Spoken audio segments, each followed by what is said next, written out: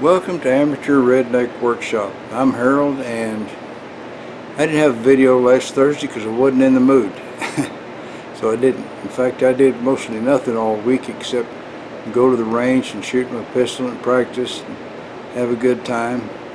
And then I come home and I watched all your videos. Alright, so I got a couple of new toys to play with. One of them is a proximity sensor.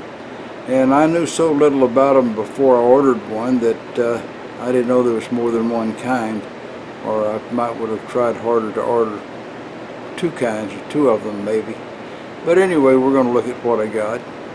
And then I was watching a channel by a young engineer guy called Stuff Made Here, and he's got this basketball backboard that'll fix it where you can't miss the basket. You throw it up there any old way in it, it'll arrange the backboard so that you can't miss the basket. Or you can turn it around the opposite and it won't let you hit the basket at all. So, but that's not what this is about. That's something else. Anyway, he made a breakaway torch mount for his plasma table, and I downloaded his files and 3D printed the most of it. I had to get a little help with a part of it. But anyway, we've got that, and we're going to put it all together. We're not going to test the torch. I'm going to save that for later.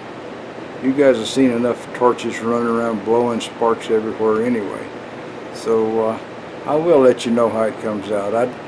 I don't really believe it's going to work out because my torch height control is too erratic, and I think it's just going to dive down and hit the metal and disconnect the torch. It's going to pop off, you know. But we'll see. You know, there's always a possibility of things working out good. Let's get on with it. Well, what we've got here is another old man toy, and it's a proximity sensor. And we've all heard of them and seen them used on various machinery and stuff, but I've never laid eyes on one in person before or used one. Well, I may have been around them in person and not noticed or something. But anyway, what we've got here is a proximity sensor, and I don't claim to know anything about this. I had to go and watch a video to learn something about them, and one of the first things I learned was that they normally have a brown and a black and a blue wire coming out of them, like on this piece of paper here. And let's see if you can see that. I guess you can. This is my gun cleaning table. Alright, so anyway, the brown wire is the positive, the blue wire is the negative, and the black wire is I guess you could call it a signal wire or whatever. And I believe this is the diagram they've got drawn on it, and I think that means you should go through a resistor, you know, to get the connection back to positive, because that's where your indication flow is going to go through. Your indicating voltage is going to go between the black and the brown. Now I got this meter here, and it's showing 0.345 volts, which is just leakage through this thing. It's not the real signal. But if I get, now I had a magnet. My setup here is with my little power supply, and I'm using it to provide 12 volts power to this little proximity sensor. I've got the negative on the blue wire and the positive on the brown wire that are coming from the power supply, and then my fluke is on the positive wire and the black wire in the middle, just in case you were wondering what the wiring arrangement is there.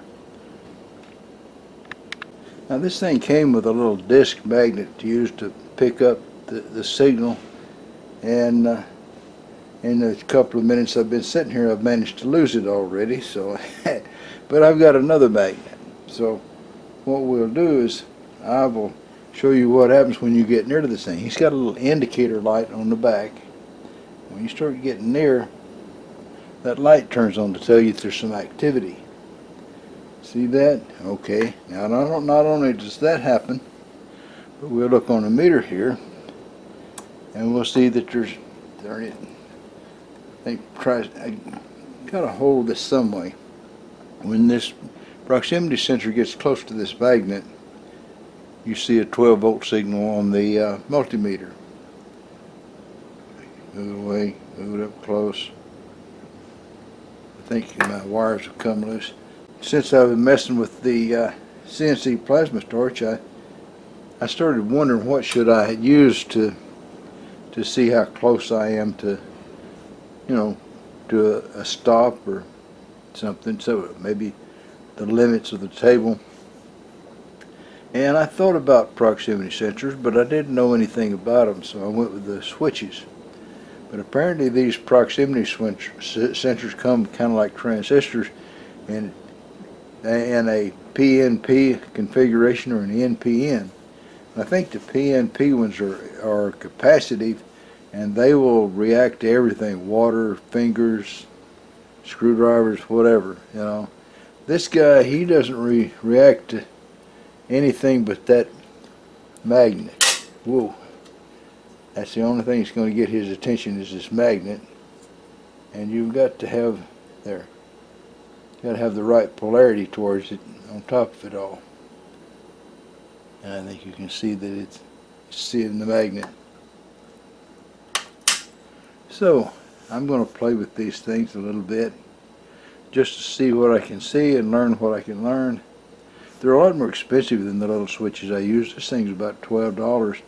The little switches are about $1.50 or $1.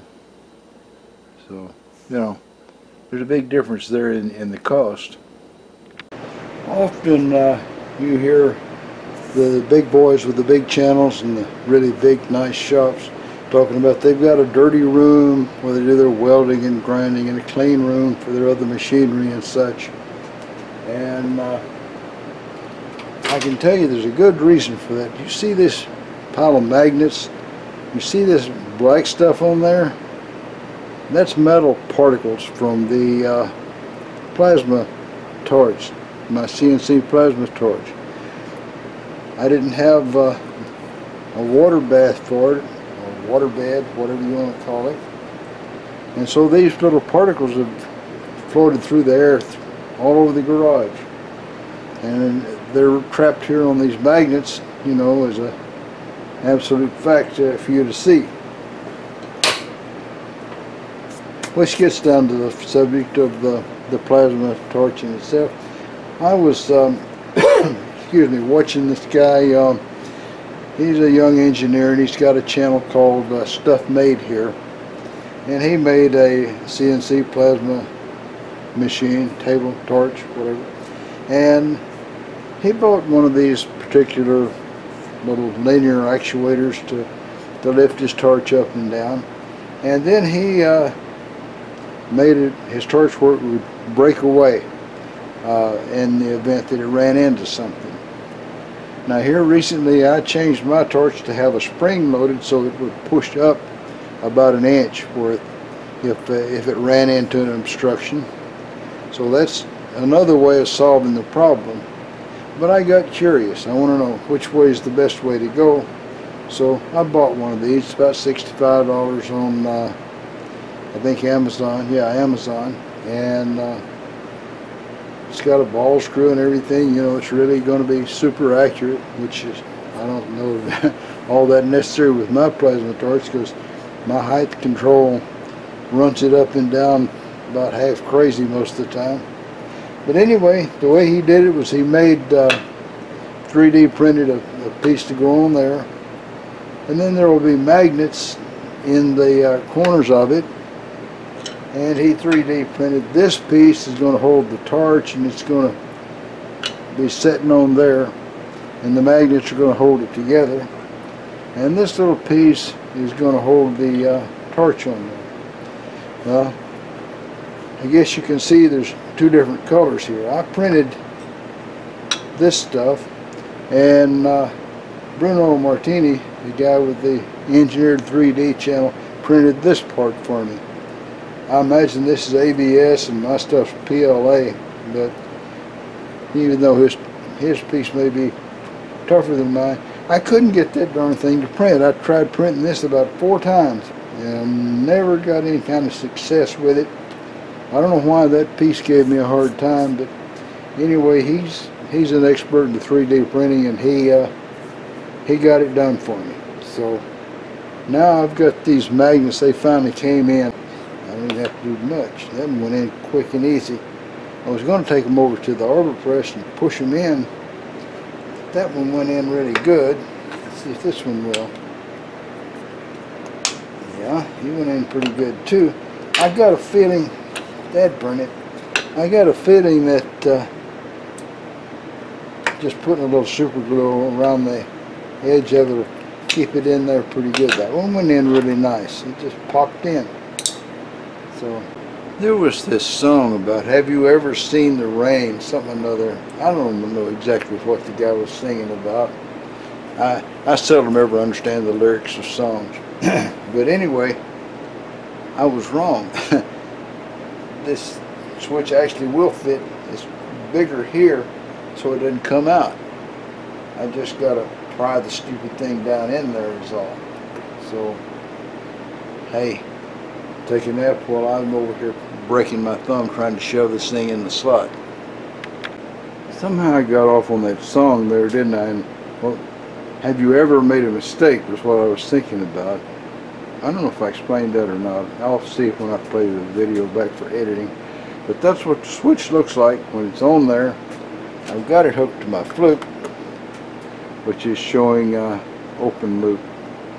Let's see if I can set it where you can see it.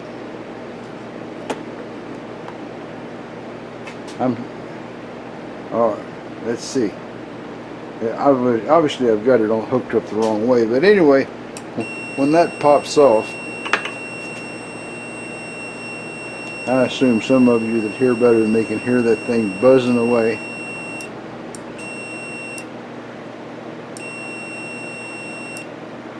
It wasn't supposed to show open loop there. Anyway, it's going to be open loop whenever the torch comes off. I don't know why that is right now, but I'll play with it. So since I changed out the old motor that was on the Z-axis for a new one, we're going to have to retune the new one. And there's a formula for that. You take the old setting times the distance you want to move divided by the actual distance moved, and that gives you the new setting. Okay? So the old setting is in the configuration. We have to disable the thing to go to configure. I didn't touch the right thing. Alright. Configure, control, motors, motor 2. Let's start with motor 0, 1, 2 like that. I don't know why I hit that right here. Motor 2. Alright, the old setting on it is over there. Let's see if we can zoom in on it just a little bit. The old setting is 2574.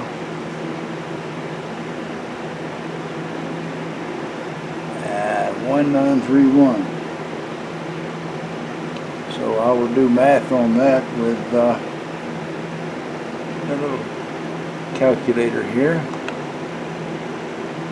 So we've got 2574, 2574.1931 times 1 inch. So that of course is our answer there, and then we're going to divide that by the actual distance. So we go ahead and divide by 1.2 inches, and that will equal, the new tuning is 2145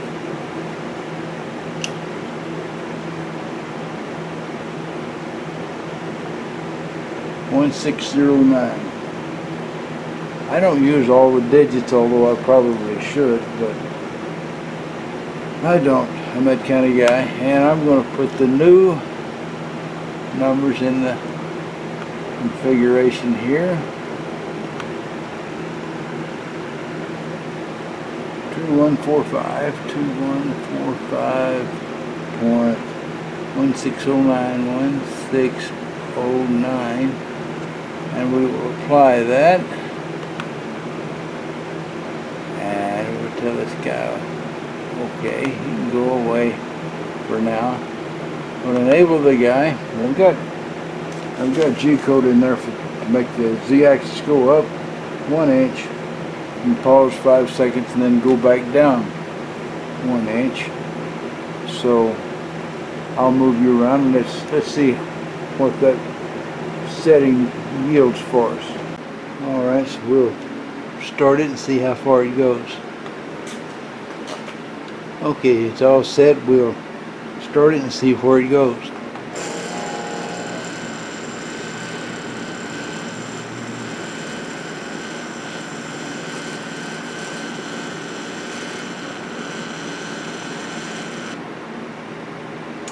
Well, 10 inches and 59 thousandths. It only improved a thousandth. So back to the old drawing board, do another calculation. I'll wake you guys up when I get right there at the tuning. Well, I got pretty lucky. I only had to calculate that about 6 times, and I'm within a thousandth of an inch. And considering that it's the z-axis of a torch, I think a thousandth of an inch will do me good. So let's just go ahead and let me show you the movement through 1 inch.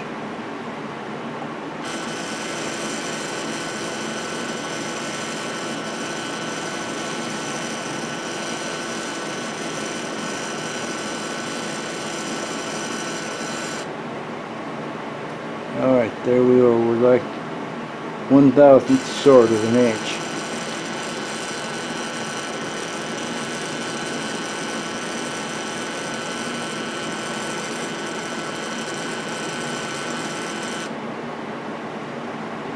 Not bad, I think. I was lucky, only 6 calculations. So, on with the rest of the playing with the machine. Well, they was having this trial in Bubba's hometown there. His Grandma Smith, you know, was one of the witnesses. And she got up on the stand, and the prosecutor and lawyer come along, and he says, well, he says, Grandma Smith, he says, do you know who I am? She says, yeah, I sure do, Billy. She says, and you're a big disappointment. She says, I've known you your whole life, and you're a big disappointment to me. She says, you lie and cheat and steal, and you're just no good all the way around. She says, you think you're a big shot, you know, and you talk about people behind their back and all kind of stuff. She says, yeah, I know who you are. Well, he was kind of stunned there, you know, and kind of decided to stop his questioner right there on the spot. And he said, well, I pass you over to, I have no more questions.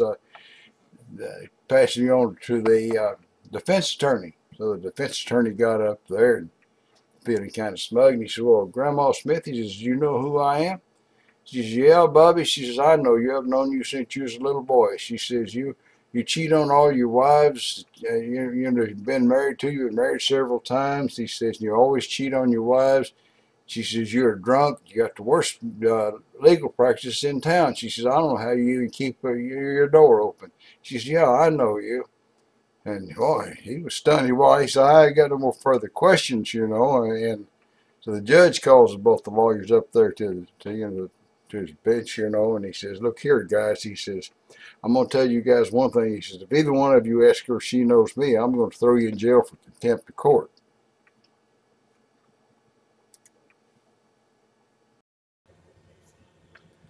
Well, that's all, folks. Y'all try to subscribe if you're not already a subscriber. Leave a comment if you got something to say. And above all, remember, keep on keeping on. Bye now.